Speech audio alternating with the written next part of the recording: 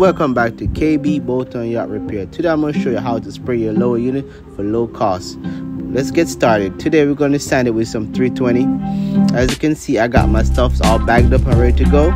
Before you start to prep it, remember to de-wax it with some de-waxing degreaser. Don't forget your mask, don't forget the paint, and don't forget your tape. These are the items that you're going to need. You're going to also need some plastic too.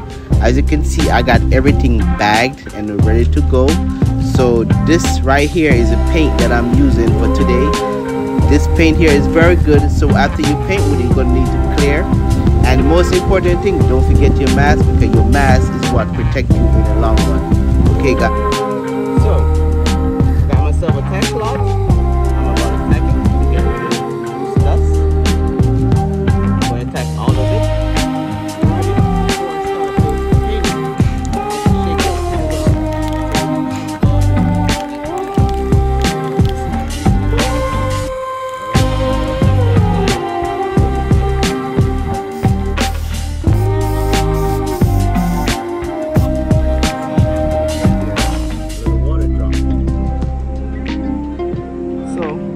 Wipe it off and get started, or it dries so fast you don't have to wipe it off, you can let it sit and then you will tack up.